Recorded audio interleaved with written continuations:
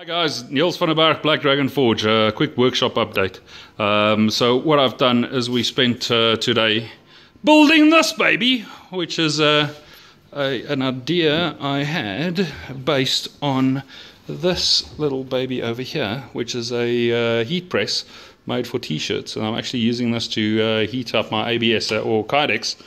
Alright, so I like that idea, decided to beef it up completely. So it's made out of 6mm, and we've reinforced this thing, and she presses like you can't believe. This is the first test press we've had, but the definition isn't brilliant. It's good, but it's not brilliant. But we can have a look at my foam. That's a bit bogged. Okay, if I can just get Tulu, there we go, to hold that up for me. The spring that's supposed to be fitted down there broke. We need to get a bigger one. But the foam is completely worked hollow. If anyone knows my previous way of doing things, literally just putting two of these sheets together and then stepping on them. But it works the foam hollow. So I'm getting new foam tomorrow.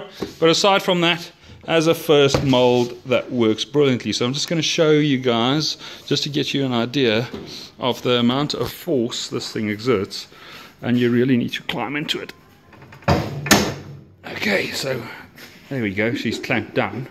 Now, to open her up, my lovely assistant, Tulu. The table kind of lifts off the ground when you do this, so we had to screw it down to the table.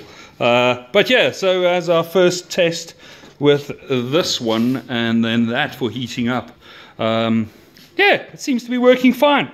Now, playing around with this, we do need to still play around with the temperature and the time that it takes to heat up the ABS.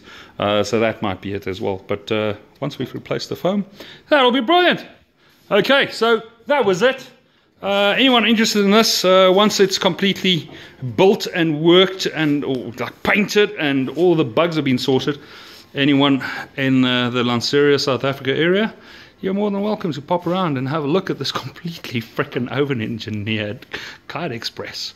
Alright, have fun, remember to share. Cheers.